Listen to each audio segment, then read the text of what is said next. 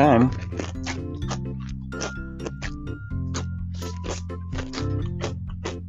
It's time for some oats. Get some oats in your bowl,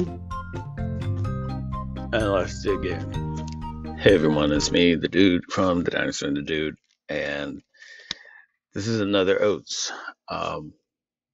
So I kind of mentioned this on the previous one, where it was going to be probably another. I had two things I wanted to talk about, and so this is the second one. So I was trying to figure out how to approach this one, but it's happened enough for me to be like, okay, I kind of feel like I need to capture this and speak it out there for everyone else to know. Do any of you have friends that are acquaintances? Shockingly, I don't have a lot of friends, so whatever. But the ones that I do have, or the ones that I associate with it enough that they consider me to be their friend, do you ever find that for some reason or another, they decide they're going to find someone for you? And so they become matchmakers for you. Because they know someone that's going to be just the way, just your type, just the way you like them, kind of thing. Being an ampersand is one of those points of recognition where you're like, hey, I need a relationship to be X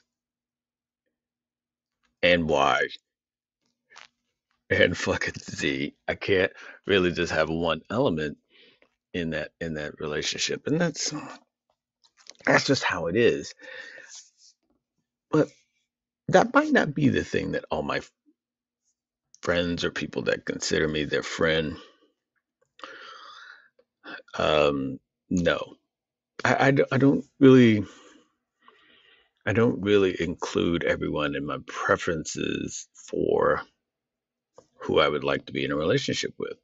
And maybe some other people out there that are the same way, and that's fine. I mean, we are how we are, and we all have preferences regardless if we want to admit to it or not. We all do. We all do. I mean, fuck it. We have preferences in regards to the cereal that we eat.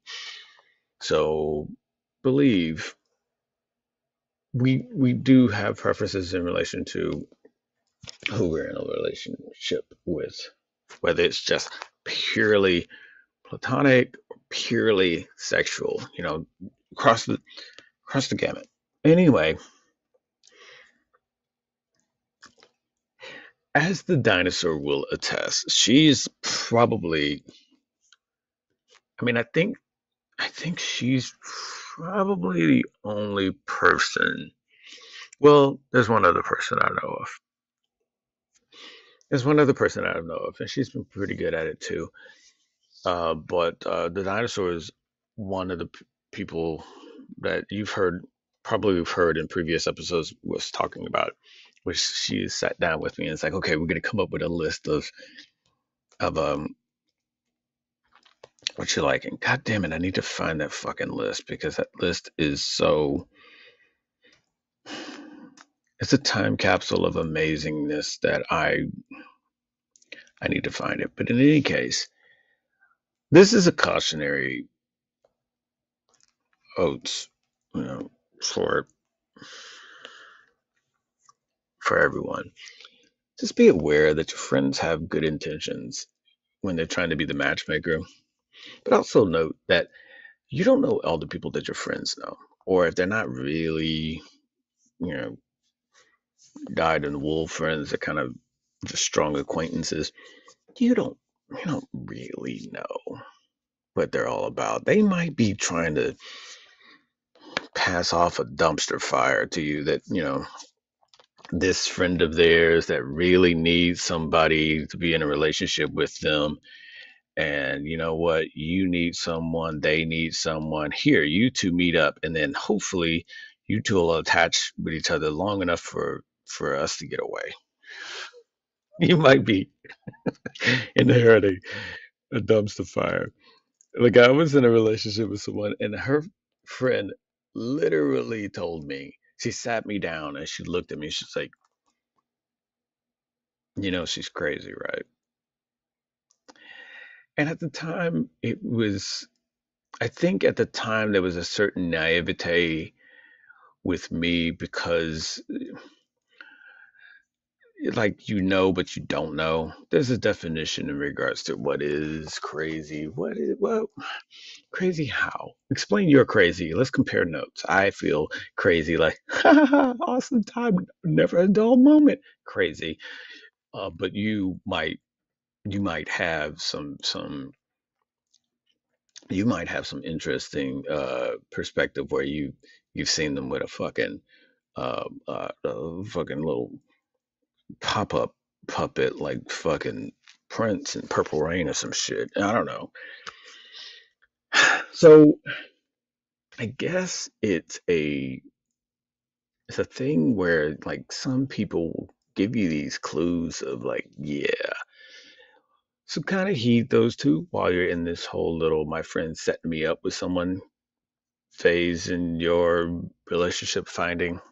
I myself, I'm really like out and about looking for someone, but uh, recently, recently, others have taken it upon themselves to find someone for me.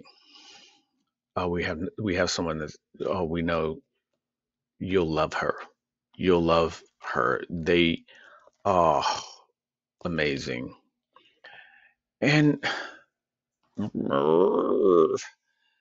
at the same time, like I said, being an ampersand, I'm just sort of like, will she though? Because there's, you know, I mean, dinner here and there and hanging out. That's one thing. But uh, yeah.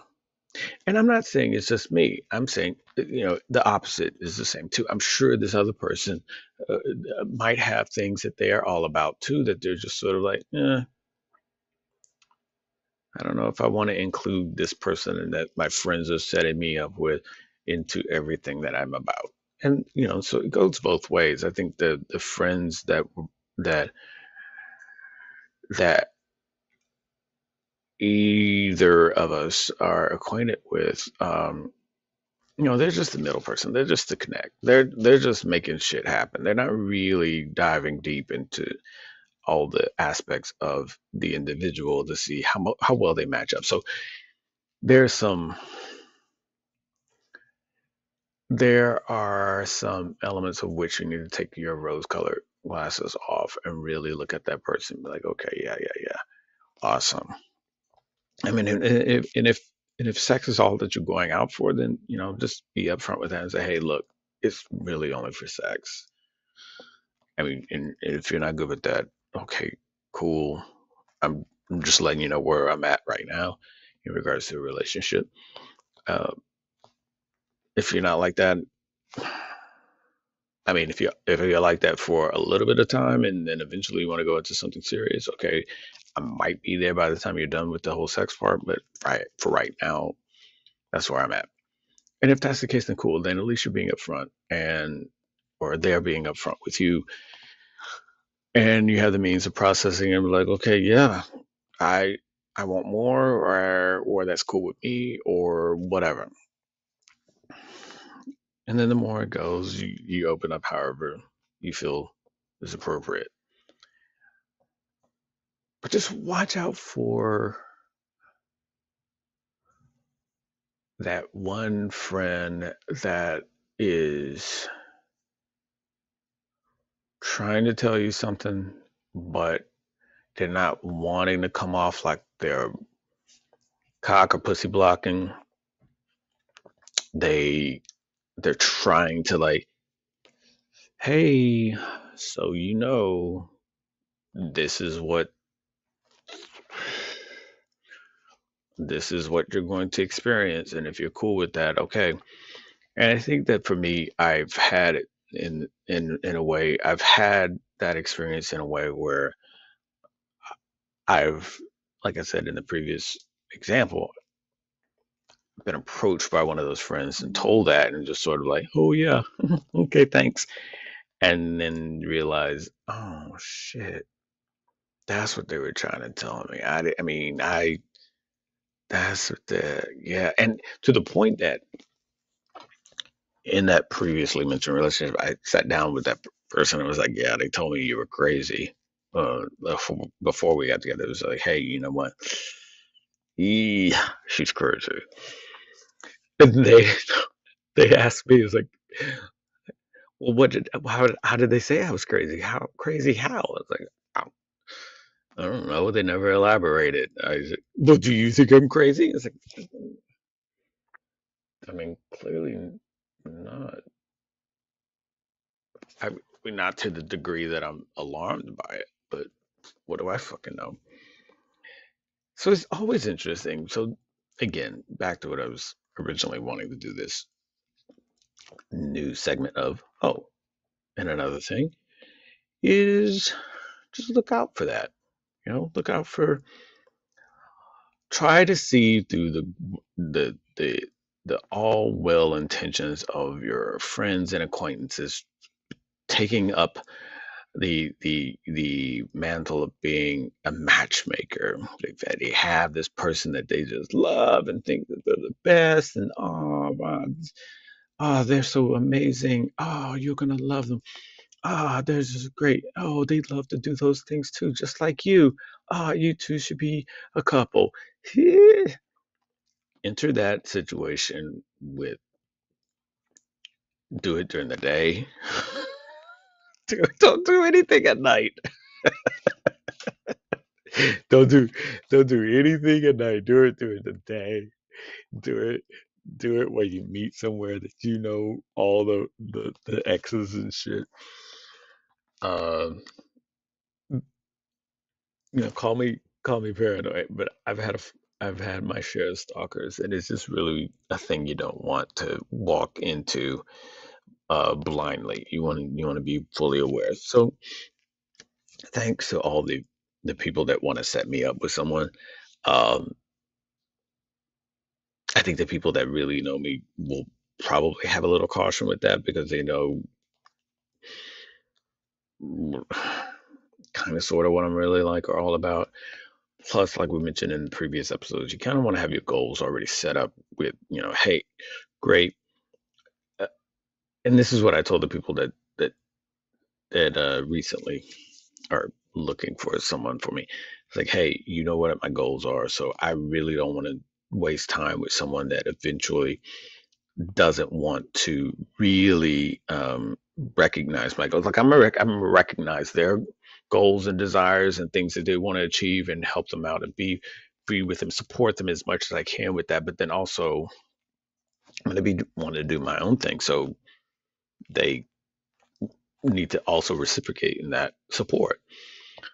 Um, and if that support means they're just not going to be in that relationship, then that's what it is. Because some people just can't. But have to be in two relationships where people have bowed out solely because they finally realize that they can't really commit, especially if I'm trying to achieve what my goals are. It's like, oh, okay, I know I initially said I would, but no, you know what? I can't. Then that's that. One of those things that you wish you would have heard or found out sooner. And then you kind of feel like, well, why the fuck did you spend all this time, telling me that you were down with it, then not? A whole nother thing, a whole nother topic to discuss. But that's not anything to really bog yourself down with, especially if you tell your matchmakers, like, look, you know my goals, you know what I'm all about. So don't try to hook me up with someone that, that wants to only be a farmer in Topeka, Kansas, or something like that. Nothing wrong with Topeka, nothing wrong with Kansas or any other farmer of any kind of thing. It's just not where I want to be, where I'm striving and focusing on being. So, you know, obviously that's a mismatch right there. So that's all I wanted to enlighten you all with in this segment. I hope that you all are having a great time, great day, great weekend, great whatever you're doing, as long as it's safe, healthy, and if it's not safe and healthy, be a little reckless from time to time, do some unhealthy things from time to time, but also remember, dial it back and make sure you're doing the right things for yourself, you know, because you guys are cool, you're cool, you're a awesome person, and I mean it. I think that a lot of times people don't get to hear that, and especially from someone that they never met, they're like, okay, what the fuck, you don't know me? Well, you're right, I don't, but I do know that there's a degree of awesomeness in all of us, whether we want to admit it or not, see it or not. So stop focusing on the bad shit. That's easy to do. Dig down and look at those little grains of morsels of good shit. I guarantee you there's more of that than the big bad shit. So sweep all the good shit morsels together and they'll be bigger than the bad shit. I hope that made sense because I just fucking fucked that up trying to make something up right there. Any case, enjoy your rest of your day. Thanks for giving me however much time this is, 18 minutes, whatever the fuck, I don't know. Any case, again, watch out for your friends that want to set you up with somebody. They might have good intentions, but they might be giving you a dumpster fire friend that they're hopefully going to dump onto someone else. Or they might have, like I said, really great intentions. Just they don't know the ins and outs of you. So just give them a clue. You don't have to give them deep stuff like sexual preferences or something like that, or maybe you do. But at least tell them your goals. Like, hey, I'm looking to do this. I'm looking to do that. If they are into that, if she, he, it, them, they, whatever is into that, then great. If not, okay. Now you know your search can go on, um, however you want.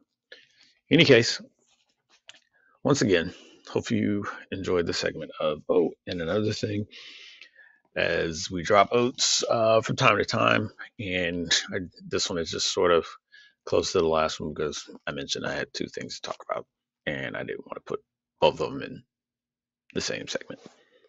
All right. Love you all. Take care.